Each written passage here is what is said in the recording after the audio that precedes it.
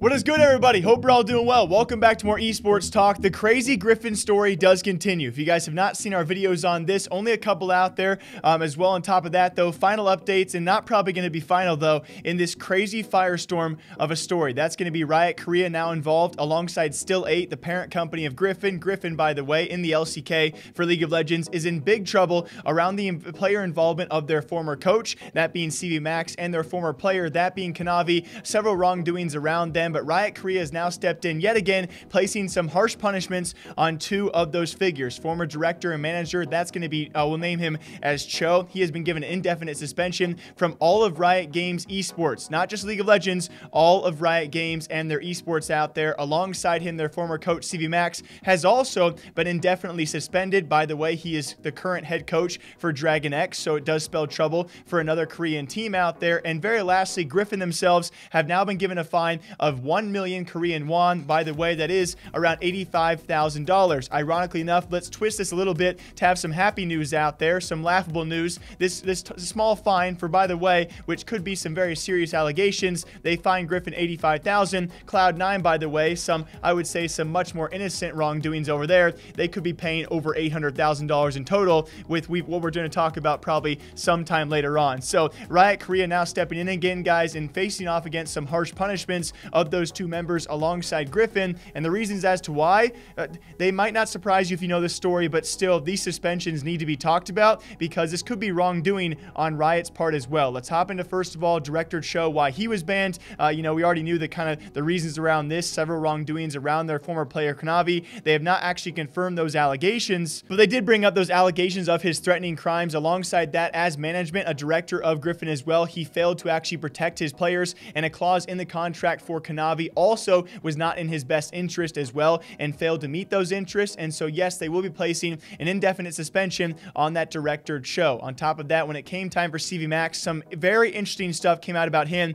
and this is based off Riot Korea investigation of both players and management, and all. There's tons of rumors out there as to who exactly they actually did interview for these allegations. They have now alleged CVMax of both physical and verbal violence towards players, although CVMax has already responded about this with apparently evidence and recorded phone calls of maybe that not being the case. And so yes, they will indefinitely suspend CVMax, who, by the way, was removed from Griffin, found a new job at Dragon X, a heck of a job himself, and now will be suspended from all of Riot Games, all of League of Legends, and the LCK, and any other esports out there for right now that are ran by Riot. He will be indefinitely suspended, which, by the way, is no marked amount of time. It could be for life if this does somehow uphold. And again, CVMax is already taking to stream, to Reddit as well. A lot of people out there in defense of CVMax, who, by the way, whistle blew on all of this. He was the main reason why all of this came to fruition in the first place, and there has been wrongdoings found with Griffin and how they handled the Kanavi case, and now somehow Riot Korea steps in and says, yes, we're going to punish Griffin, but we're also going to punish the person who brought all of this to light. And that's where the frustration does come, and that's where it really kind of comes a question of common sense. How is this possible? And a quick note to everyone involved, whether it's Riot Korea staff, whether it's former players as well, because former players have also come out against CVMax, and they've also been denied and actually been told by other sources that they were lying about this. If you're a player or a staff member, please just tell the truth. If you are found to be lying in this case, this is now a gigantic case, not only across all of the LCK, but across all of Riot and League of Legends. This case is becoming more and more well known and more digested across the entire world, especially if you are a player formerly or currently on Griffin and you are lying about CVMax allegations, which he can prove wrong. You are going to be in swift trouble. I highly recommend you come out and just tell the truth. The very last thing for all of you guys, even the senator, the same senator, actually there were a couple that came out when this case initially broke last month. The same one, Tae-kyung, I do apologize if I mispronounced that. He's come out furtherly in CVMax's defense and also talking about how Riot staff members or Riot Korea, they could be facing sentencing or jail time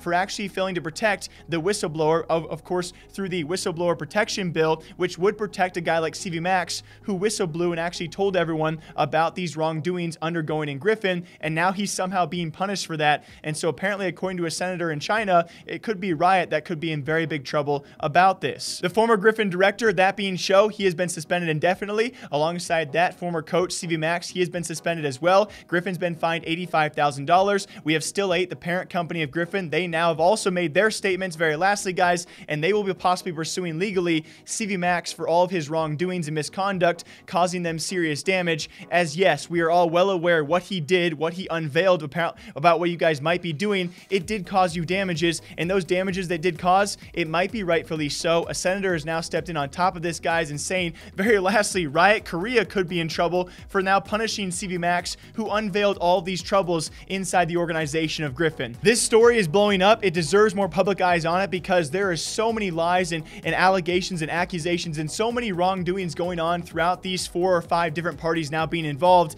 and it continues to be all the more crazy. I will keep you all posted on updates on the story sometime very soon. Until next time, I hope you guys all enjoy. Take care of yourselves. I'll see you all back here sometime soon.